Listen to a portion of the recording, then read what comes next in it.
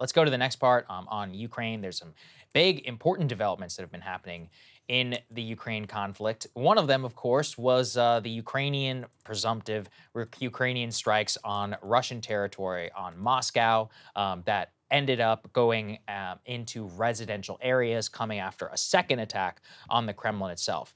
The White House press corps asked the Biden administration, hey, are you guys cool with our supposed allied government striking Russia and residential areas and potentially even with U.S. equipment after they promised that they would never do so when you provided them with F-16s? And she didn't have a real answer. Here's what she had to say. Does the president believe that Ukraine risks losing the moral high ground in this conflict if it strikes at potentially civilian targets in Moscow? So look, I'm going to be very clear. We're gathering information. I'm not going to get into hypotheticals from here. We do not support the use of U.S.-made equipment being used for attacks inside of Russia. We've been very clear about that. Oh, we've been very clear about that. We don't support it. We're still gathering. But here's the issue.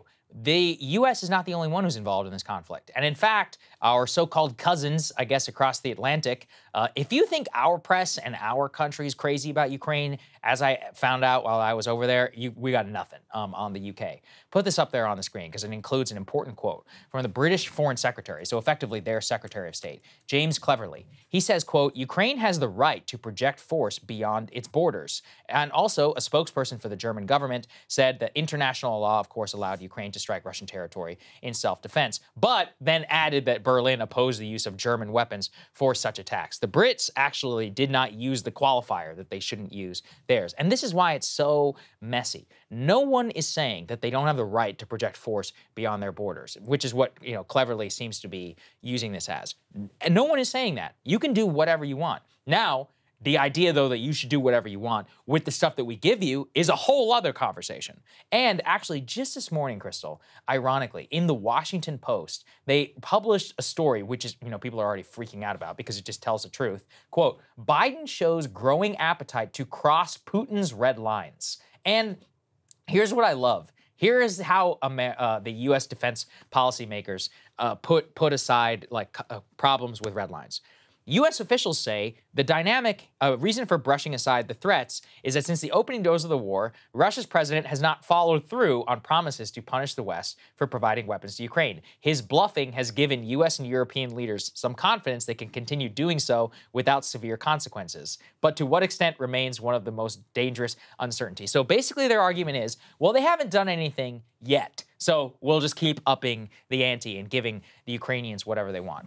I will once again remind everyone that we are literally openly crossing Putin's red lines and all of this. Maybe that's worth it whenever Texas is at stake or a real ally like NATO or any of these other people. We're talking about the eastern Donbas region of Ukraine. In what world does it make sense to potentially drag us into a world war by Biden's own word, not my words, his words, over a scrap of territory in a place we have no formal agreement with and literally has zero importance to the global economy? This does not mean that I do not have deep empathy for the people who live in that region, who have been flattened, who have been killed, for all the soldiers, and for all the people in Ukraine who've been unjustly bombed and been killed by the Russian machine. That does not mean that we should then put ourselves, though, in a place where we need to risk our own national security over this, area of the globe.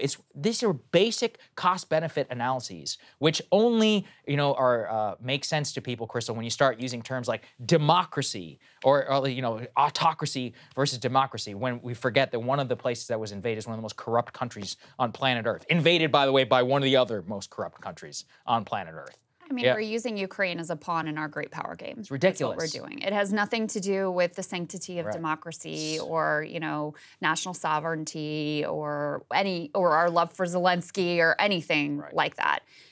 We see an opportunity to weaken a country that has been a rival, still have this Cold War mentality baked in there. We're fearful of their alliance with China.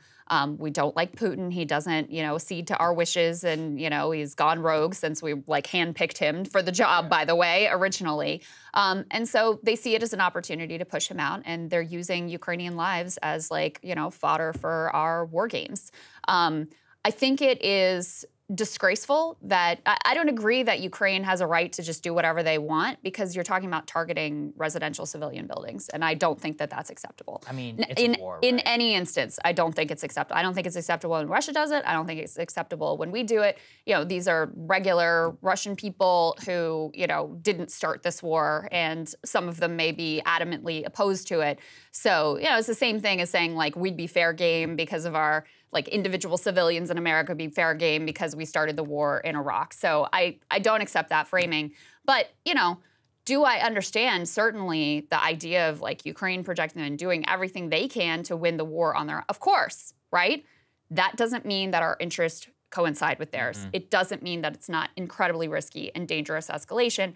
And if you're Russia, looking at our reaction to the targeting of residential apartment buildings in downtown Moscow, and we can't be bothered to even, like, come close to connect. We say this theoretical, we told them not to use our weapons for these strikes.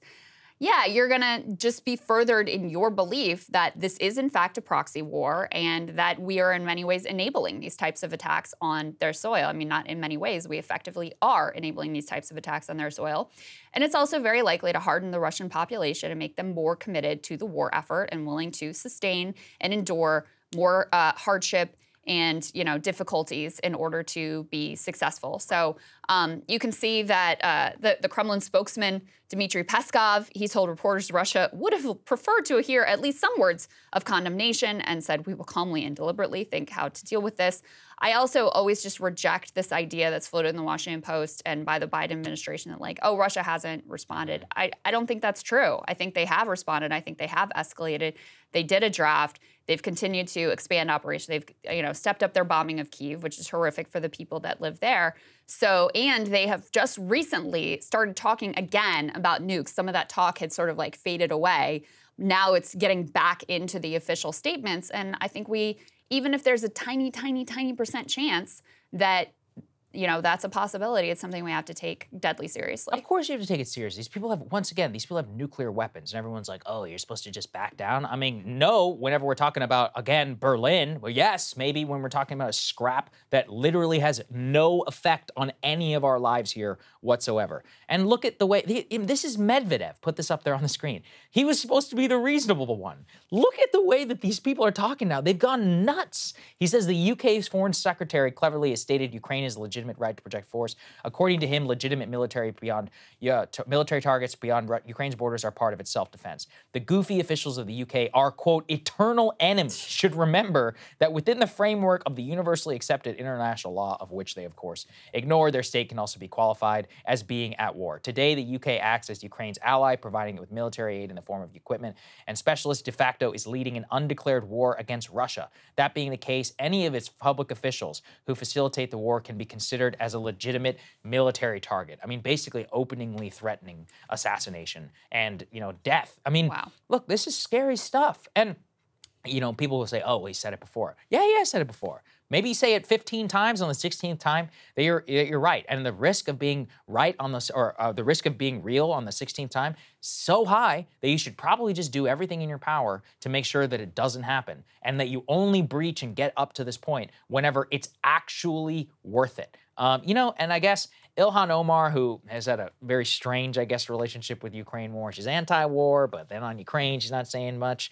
She was confronted by a reporter, Liam Cosgrove, yesterday on Capitol Hill and said, hey, are you willing to reconsider at least your support for Ukraine if they're going to be bombing, you know, targets inside of Russia? Here's what she had to say.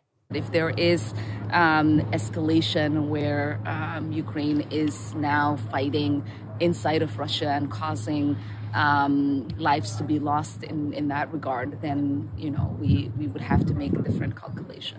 I got some comments from Jerry Nadler last week, and he said kind of the opposite. He said he personally wouldn't care if they do attack Russia with our weapons.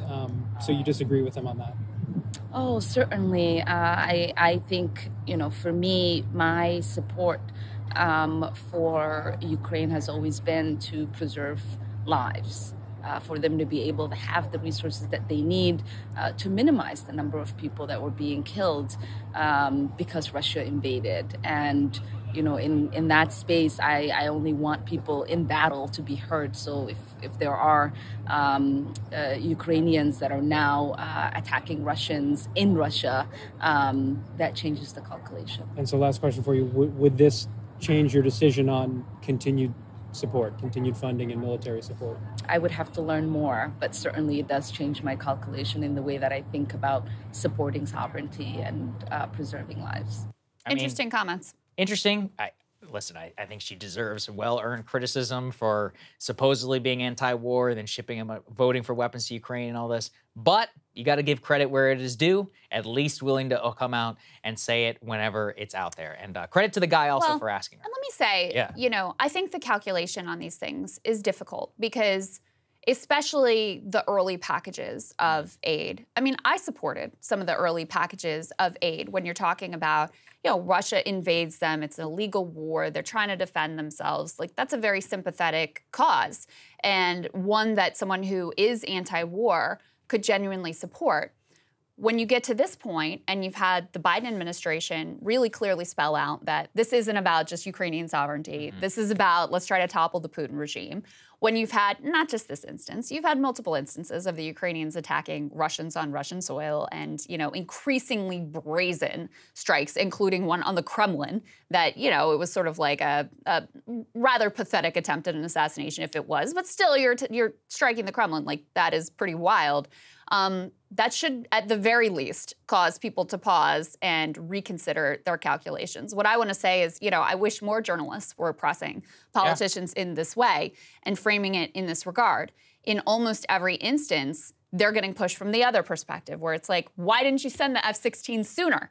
And what about the no-fly zone or whatever? It's always pushing in the other direction. So it's nice to see a journalist who is framing questions in this way and pushing in the other direction of what about, I'd love to see more, what about diplomacy? Remember when Ryan asked a question about diplomacy? He was like the only one in the White House press briefing room who ever asked a question about, hey, what can we do to enable diplomacy here? We need a whole lot of that because ultimately, if you get politicians on the record and you force them to sort of grapple with what their positions are and how they align or misalign with their stated principles, it can be a powerful force. I agree. Shout out to him. Liam Cosgrove is his name. You guys should go follow him on Twitter.